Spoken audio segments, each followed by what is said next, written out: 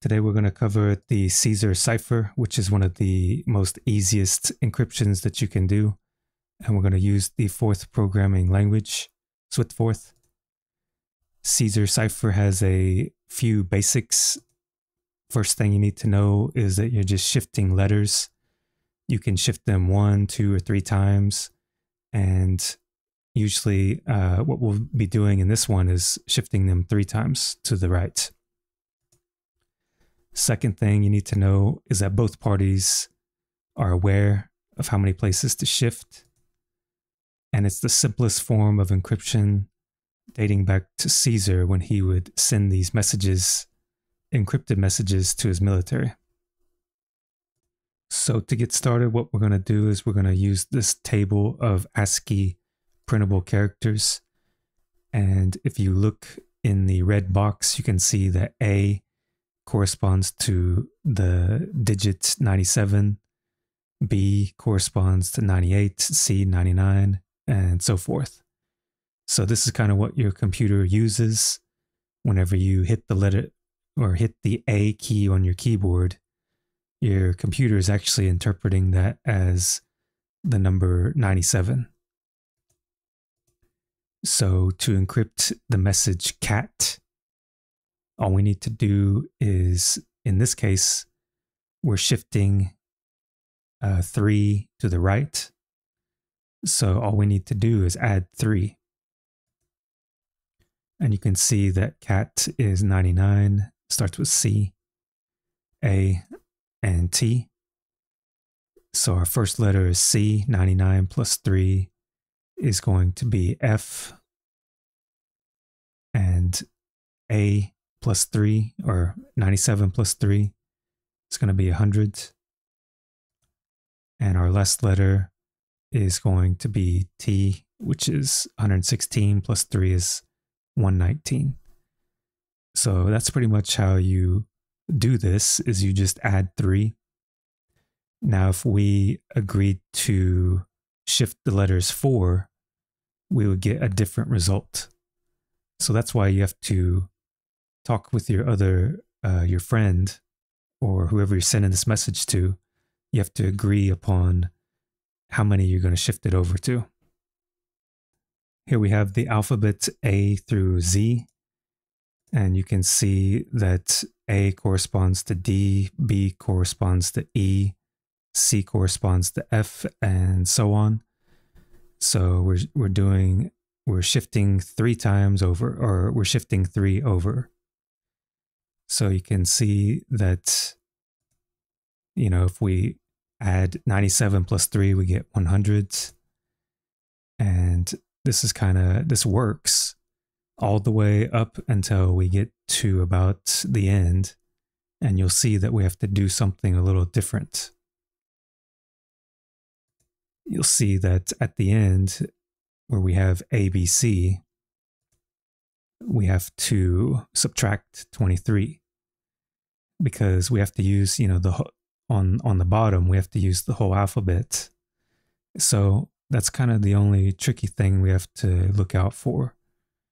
And I'll show you how to program this in Forth, and it's pretty easy once you see it in action. So here's some test messages. Hi will translate into KL. Hello will translate into KHOOR.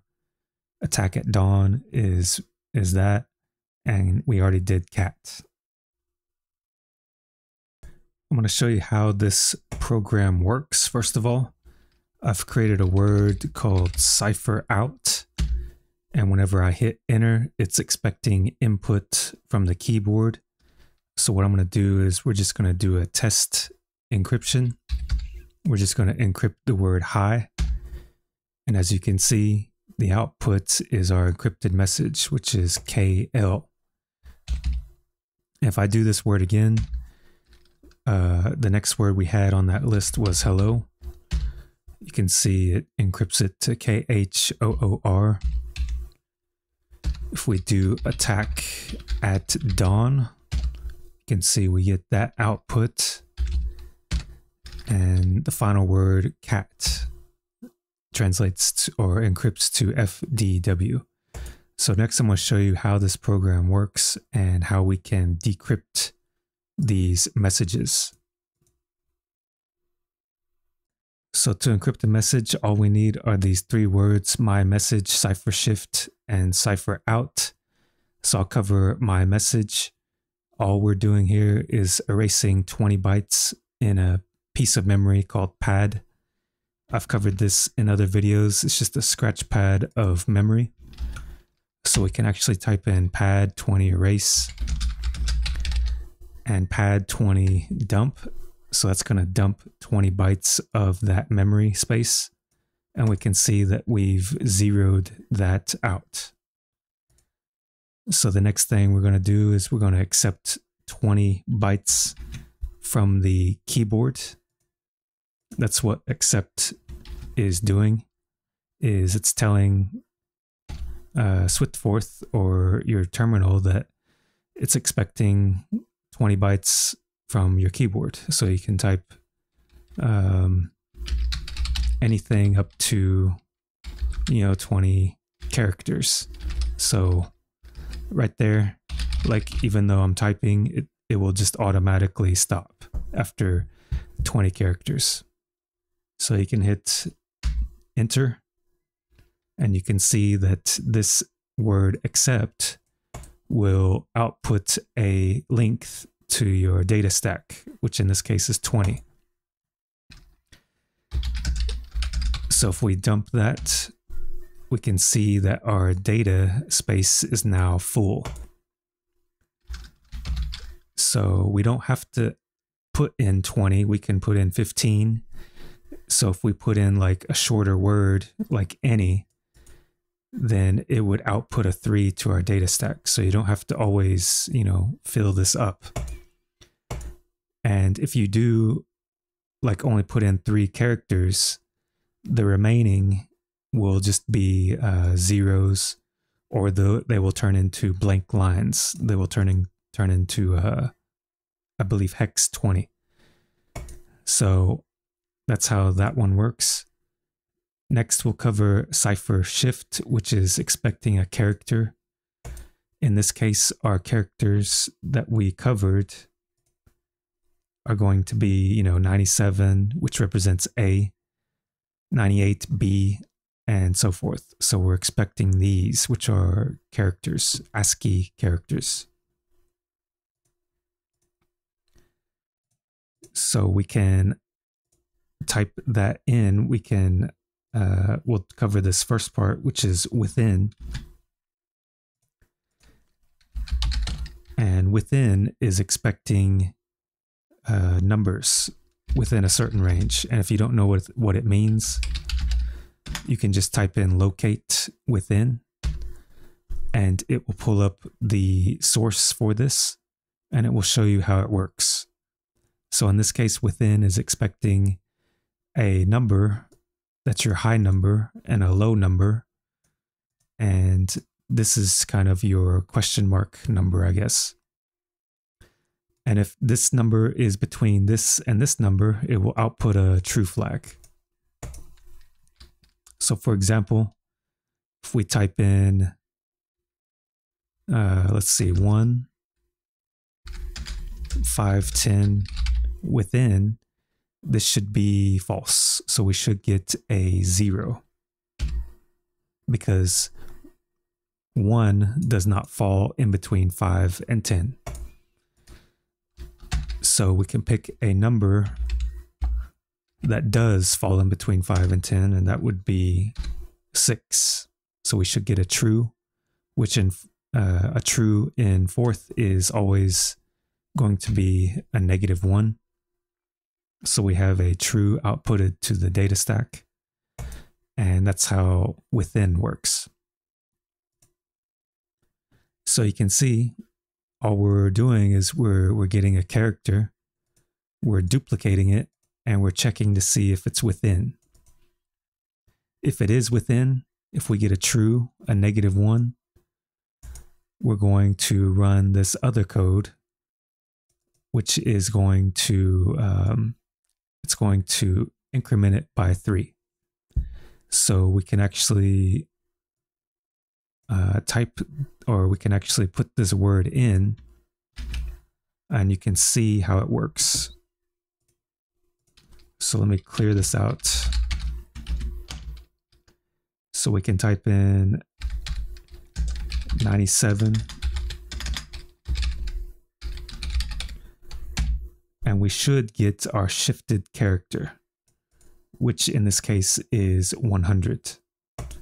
And if we want to emit this character, we can type in emit, and that will output a D or print out a D to the terminal. So that's how you can kind of check this, how this program works. You can just type in, any character code between, like I said, 97 and I believe it was 122. And you will see that our shift, in this case, our if statement did not run 3 plus, it ran 23 minus. So it subtracted because 122 does not fall within this range.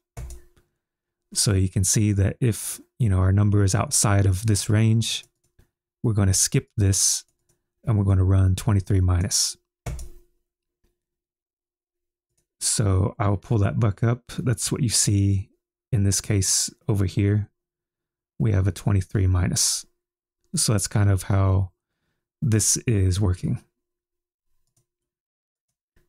And next, we're going to cover cipher out, which is just going to display what we have in our piece of memory.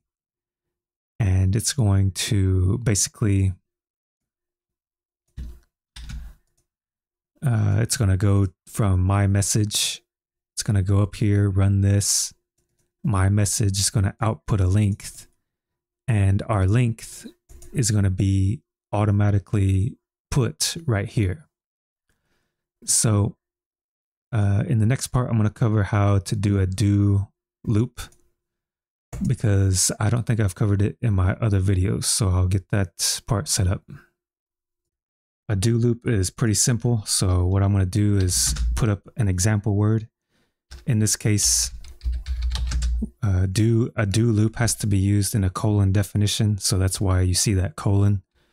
And what I'm going to do is we're going to loop 12 times, and we're going to loop from 0 to 12. So that's kind of, you have to kind of read it backwards and forth. And what we're going to do is we're going to output our loop counter to the data, or yeah, I guess we'll do to the data stack. So we'll do it that way. And that's pretty much all you have to do. So we'll run this so it'll make a little more sense. And you can see that my loop has outputted numbers 0 to 11. So with these do loops, you have to be careful of your counter, because you're going to suffer from these one-off errors where you'll be one off sometimes, because it does start from 0 and it does count up 12 times from 0. And what I does is basically I is kind of your loop counter. So on the first pass, I is going to be 0. On the second pass, I is going to be 1. And on the third pass, it's going to be 2, and so forth. So this is kind of your loop counter that comes built in, and you don't really have to do anything. So another common thing that you will see is you will see this, which means we're going to take that number that's on the data stack and just output it to the screen. So you will see this one quite often. And that's all period does, is it's similar to a emit.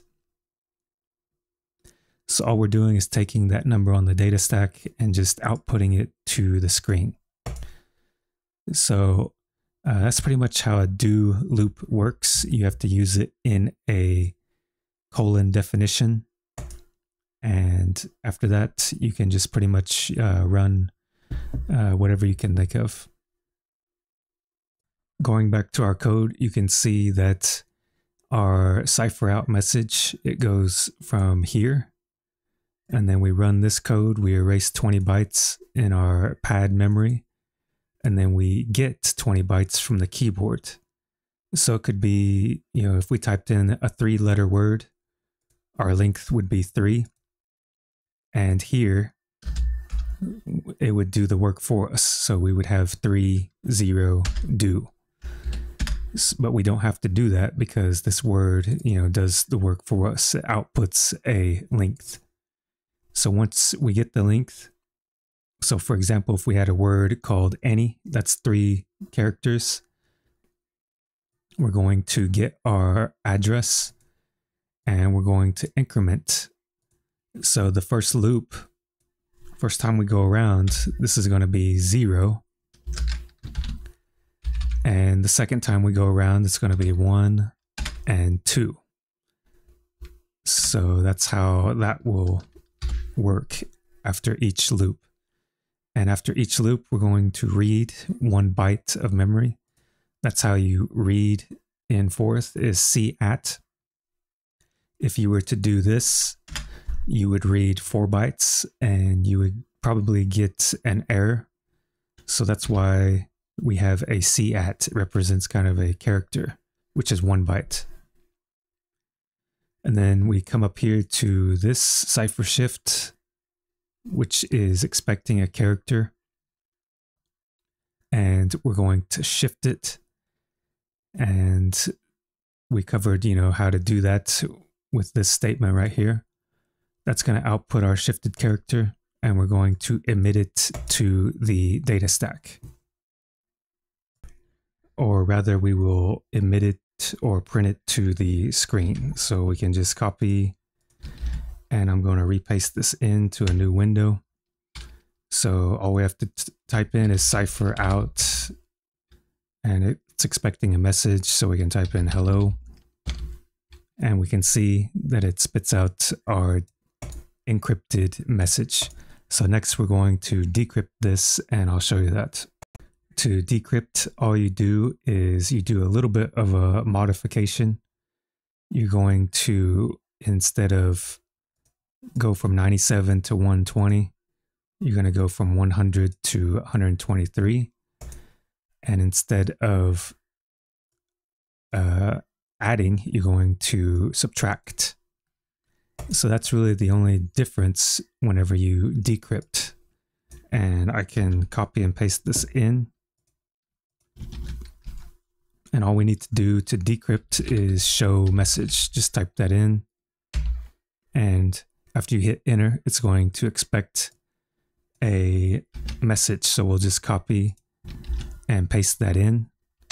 And we can see that we've decrypted our message, and now it says hello. So pretty much we can encrypt and decrypt any message that we want. So let me type that in again, cipher out, and we can type in attack at dawn. So we've got this message. If we want to decrypt, we just type in show message, hit enter, paste that in, and we can see that we've decrypted our message, attack at dawn. So that's how that works. It's a little bit of a slight modification to the above, but you can see how this works. Another way we could do this is we could do the modulo, which I haven't covered in this video, but you could do like a modulo of 26. And that's another way to do it, but I decided to do it this way. So if you like this video, like, subscribe, and let me know what you think.